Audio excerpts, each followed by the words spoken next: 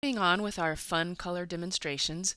In this Adobe Illustrator CS6 demo, I'm going to talk about working with gradients and transparency. First, I'll talk about accessing how you would access the gradient panel versus the gradient tool, how to select gradient colors. Then we'll make some adjustments using the gradient tool.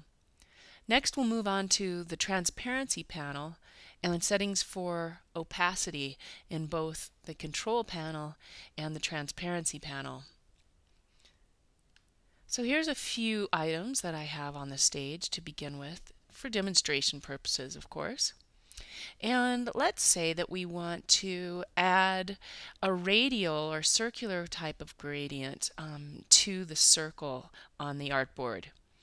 Now the first thing I'm going to want to do is select this, and I'd also like to bring it to front. Right now this item is behind this item on the artboard, and since I'm going to be working on it, I'd like it to be in the front.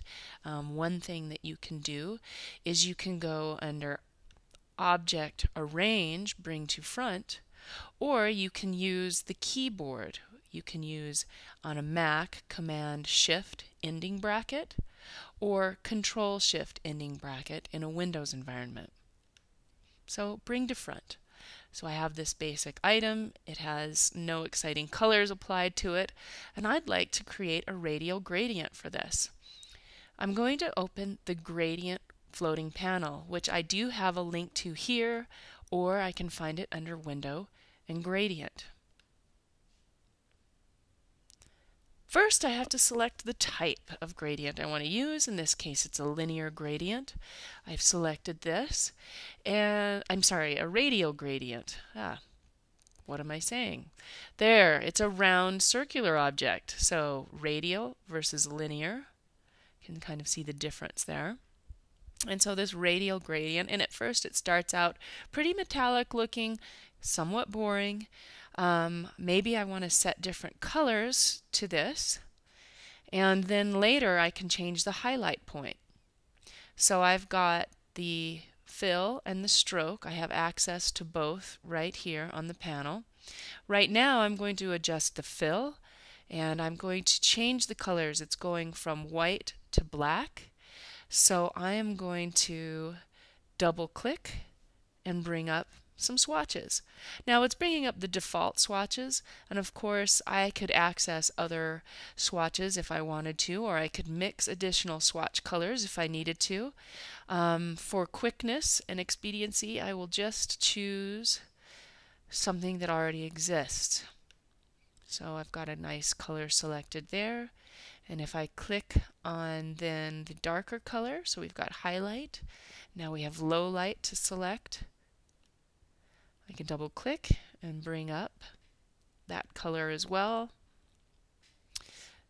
and I'll choose something interesting. Okay, so now I have my gradient. I can do several things with the sliders. I can create more low light in the object, slide it back, and notice how I get to see my results on the artboard as I make these adjustments. There's the highlight. I can use the slider to change that. I can also change the percentage, how much highlight is showing, how intense that highlight is, the intensity, depending on where the center point is, or the location, the percentage of this center point. And what if I decided I wanted the highlight somewhere else on this object? How would I access that? Notice the gradient panel just lets me show or hide these options. Just the sliders or showing the options, but it doesn't allow me to select a highlight point anywhere on this panel. I would need to go to the gradient tool, which is located on my toolbar. If I click on the gradient tool, notice how the change on the artboard to this object. And I can see the sliders. I have access to the sliders here. I can also click and drag the center point and make that light source look like it's in the top right. And of course I can still adjust the sliders there as need be if I want a little bit heavier highlight. And if I want to see the effects without having the gradient tool showing, I can always just choose my selection tool or something of that nature to click away or get away from the gradient tool. I could even just click somewhere on the artboard. So now I have this interesting little orb here floating around. Now also I have a cylinder that I've made out of just simple paths on the artboard, and it might be interesting to add a gradient also to this cylinder and try to give it some sort of highlighting. So the first thing I want to do is select this part of the cylinder, bring up the gradient. In this case I will choose a linear, and keeping in mind where my light source is, which is over to the right, I'll probably end up swapping these two. You can kind of see how that effect changed what was going on in the cylinder. So I'm assuming that I have some sort of light source on the right side. And I can make a change as well to this top part of the cylindrical object. And I can choose, again, I can choose a gradient. Maybe in this case, well, we could try linear and radial and see which looks better. Let's try a radial. And we're going to swap these two.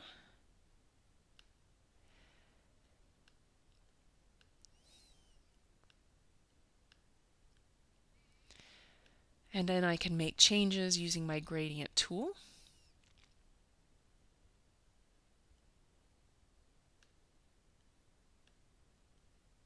So I can therefore adjust where that highlight's going to be. And I can click and drag and expand so that this shape makes a little bit more sense. I can also do things to this object like remove the stroke so that it wouldn't have an outline, so it seems that maybe where these two items connect is a little bit more logical. And it seems like I've got a little bit of low light over here yet on this cylinder, so I can again click and pull and make adjustments to that bit there and see if that helped at all.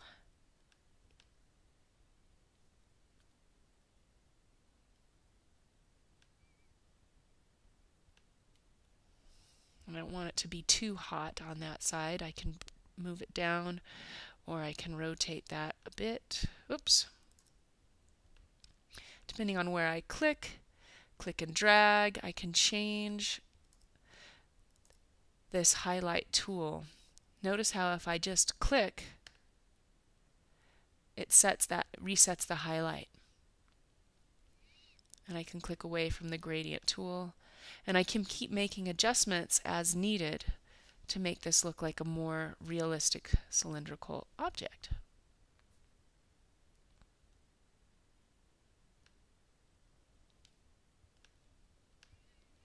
When I'm happy with what I've got going on there, now it's time to play a little bit with some opacity changes using the transparency panel or opacity, which you can access in two places. What if I wanted to see this object behind this object? I'm going to make that a little bit darker object for this demo, and I'm going to click on this sphere, and I'm going to bring up my transparency panel, which is located here or can be accessed under Window and Transparency. And you can see I have access to the amount of opacity, which lets me set the percentage. Right now, by default, it's set to 100%, but I can change that to 40%. Makes it very light. You can really see the object behind it. You can just play with different percentages, but it's really interesting to see that you have this type of power on the opacity percentages, or you can always type in a percentage by clicking on the opacity field and hitting return. And you can do the same thing using your menu here along the control panel. So you have access to opacity in your transparency or in the opacity drop-down menu from the control panel. I can change blending modes in the transparency panel. And it's kind of interesting to see if it's just an overlay, well, you're going to see more of that object behind it. And depending on how you change the elements, you might get a little bit different effect, which could be helpful if, say, you wanted to make water, and water sometimes has a little bit of a color changing effect if you're looking through a glass to something behind it. Sometimes these blending modes, which may be familiar to you from working in Adobe Photoshop, those can make some changes as opposed to just seeing through the object. Actually, there's a little bit difference in color in the way that the object is now being seen through the object in front of it. So it's fun at this point to just experiment with these items. We'll talk about masks in a later demonstration, but at this point, I encourage you to work with the gradient tool, changing opacity on objects on the artboard. Try to create different elements and give them a little bit of dimensionality by working with the gradient tool. And this concludes your introduction to working with gradients and transparency panel.